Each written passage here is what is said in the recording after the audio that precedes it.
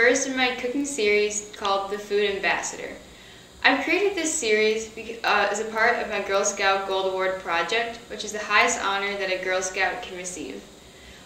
In addition to these videos, I've also created a cookbook and have taught cooking classes to other Girl Scouts in my community to try and teach people about healthy eating, and that eating healthy it doesn't mean that you have to sacrifice flavor.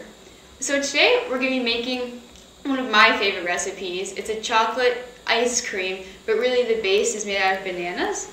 It's really simple to make. All you need is one medium frozen banana, cut into chunks, sliced, and obviously peeled. Then you need some cocoa powder, and then I use Nutella, but this recipe is really versatile. Instead of Nutella, you can use peanut butter, but I've also made it where you can use vanilla and mix in chopped almonds and coconut, and it makes a really great kind of almond joy ice cream.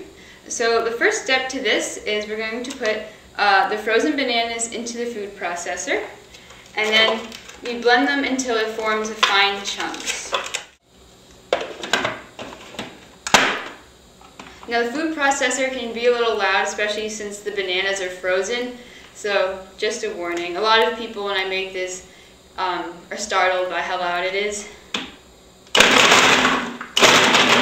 So now the bananas have broken up into small chunks, and I'm just going to scrape down the sides to make sure all the banana chunks get in. So now that all the banana has been incorporated, I'll start by just adding about a teaspoon of cocoa powder. It really depends on how much you want to add. Obviously, if you like more chocolate, you can add more. I think a teaspoon is a pretty good amount, though.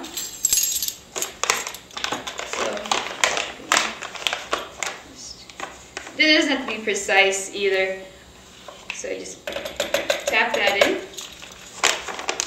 And then I happen to have these nifty little packets of Nutella, but obviously you can buy a big jar and measure it out however much you want yourself. I usually do about a tablespoon.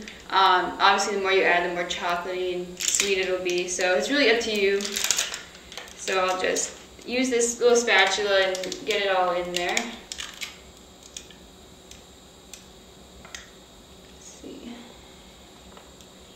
Sometimes the Nutella can be a little sticky, so you have to scrape it out.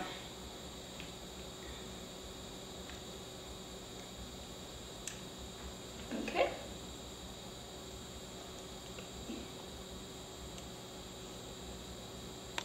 So once you have added all those ingredients, you can start processing the bananas again, and you keep pulsing it until it has formed a smooth mixture.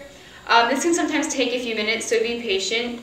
And also, a lot of the time, if your bananas are really frozen, it'll form a sort of mass inside the food processor. So when that happens, just stop pulsing, unscrew the lid, and using a spatula like this, just kind of smooth it out. So then, and then just keep mixing and repeating that so all the ingredients get incorporated. So I'll start processing again.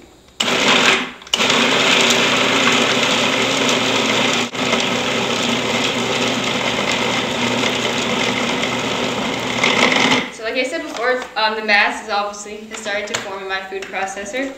So I just take out the lid, and I'll just kind of mush it up and spread it out so that it becomes easier to blend.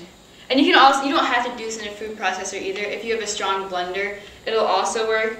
My blender just doesn't happen to be quite strong enough to process fruits that are completely frozen like these bananas are.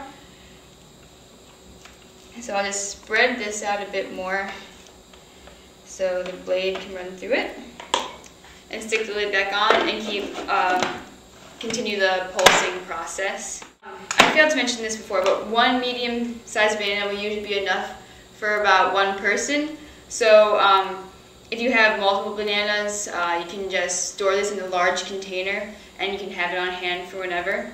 And this recipe is also great if you are tired of the usual banana bread recipe, and when you have overripe bananas. If you want to try something different, this is definitely worth trying. I think it's delicious, and it's a great alternative to the same old banana muffin, banana bread recipes that many people use when their bananas have become overripe and not appetizing to eat alone. Okay, so this looks just about ready. So I'll just do one last scrape down the sides just to make sure everything's incorporated. And once it's done, it should look really smooth. So I'll just take this bowl and just kind of start pouring this in and making sure everything's mixed that was stuck on the bottom as well. So take this out. And right at this stage, this ice cream can be eaten now. It'll have a texture very similar to soft serve ice cream, and which is good. I like to usually place my back into the freezer after I've done this because I'm more of a hard ice cream person. But if you're one of those people who can't wait that long, it's definitely okay to eat now as well. So I'll just spoon this right into the bowl. And if you can see, it definitely looks like, it just looks like regular chocolate ice cream. And the texture of this is uncanny. It's very similar to ice cream. You can't really tell the difference. And it will have a banana taste.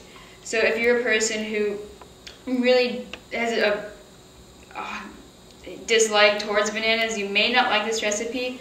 But I usually don't like bananas. I hate eating them in their regular form. But I've really found that I like this recipe. So just be open. It might be something that you find out you like. So let's see, I'll scrape all of this out, make sure I have everything in here. And then I'll just kind of smooth it out in this bowl just to make sure it's kind of even. So yeah, like I said before, you can just eat this as is right now and it'll just taste just like soft serve. But since I like to have mine more of a hard ice cream, I'll just stick it in the freezer and I'll place a little bit of plastic wrap over it just in case it falls over. I don't want it spilling onto anything. But yeah, so this is what the final product will look like. It's very smooth and creamy, and I think it's a great substitute for ice cream. And it's especially refreshing in the summer when it's hot. And it's a nice alternative to have on hand instead of ice cream as a healthy option. So this is chocolate banana ice cream.